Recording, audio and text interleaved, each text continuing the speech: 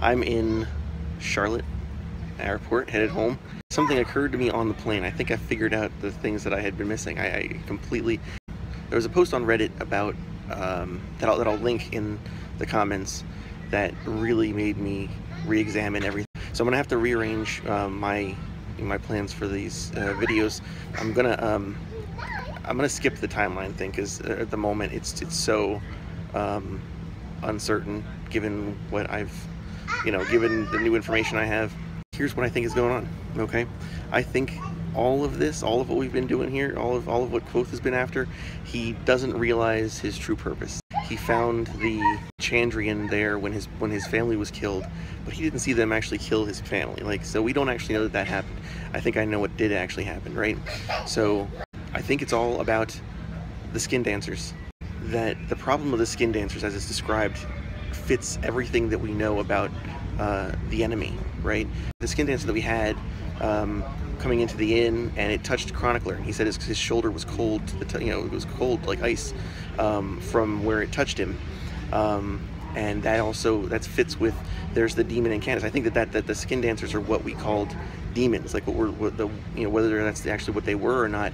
That the real demons were the skin dancers. In the story of Menda in the Burning Wheel, when Tehlu is chasing after the demon that was the lord over them all, he could, when he got close, he could tell where he had set his foot because it was black and cold to the touch, or black and cold. He's chasing after a skin dancer. He's chasing after a demon, a skin dancer, and when he binds him to the wheel, there's something going on there. I haven't sorted that all out, but think about this in in a larger, broader sense, that the skin dancers would leap from body to body and just kill lots and lots and lots of people. So that's what what Incanus was, what he did. He did the work of 1,000 demons. He went places and killed a bunch of people over and over again. So this also, so it required some, in order to contain them, that Tehlu had to do to contain them, that now if we can't kill them, or if we can't at least kill Incanus specifically, then what can be done other than to trap him, right? So you have the story of the Burning Wheel, and Tehlu traps this skin dancer. It's a really difficult task. He finally does it, and he has to sacrifice himself.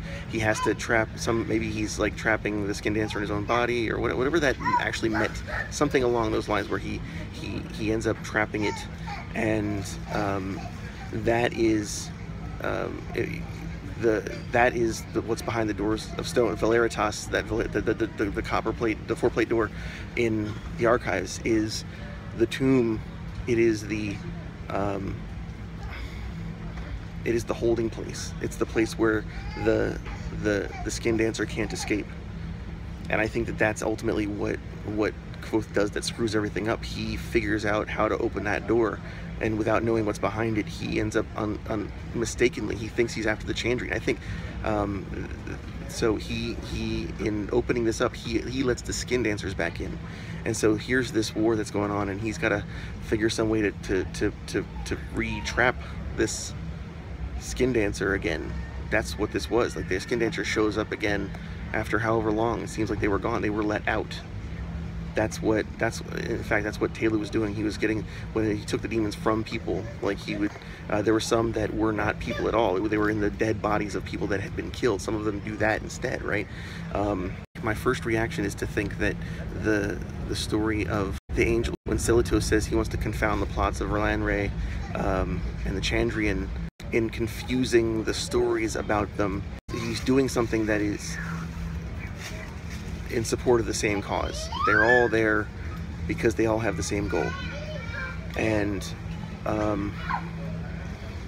so these angels that get created, I've made a post in the past. I'll have to find a link to that because I can't really explain it all here now, to say that I think that that Kvothe is Anden from the story of the angels.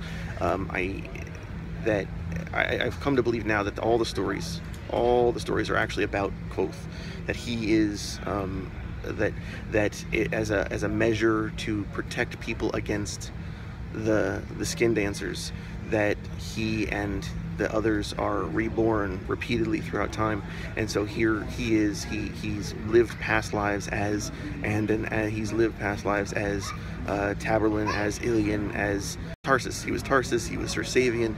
So, and the other interesting thing about this that makes so much sense is that this would be why the Siridae had to be they were above reproach, because if they go, what if the skin dancer is in the body of someone who looks innocent, who looks, whether it's a man, woman, or child? If they go kill them, they have to be exempt. They have to be allowed to do what they do because it is imperative. It is for the greater good, even if it seems horrible. Like, this makes so many questions make sense now, right? I haven't quite figured out what I think of the Duke of Gibeah, but it's one of those things I'm toying with that now, because I'm sure that at some point that will make sense as well. So that's pretty awesome, right? I'm definitely gonna have to like piece some more of this together before I, I'll either compose something in writing so we can, cite all the different places where this that support this. Oh, one more thing that occurred to me too is that it seems like the grams that the Arcanists wear are specifically to make them immune. Like their purpose is primarily to keep them immune to the skin dancers.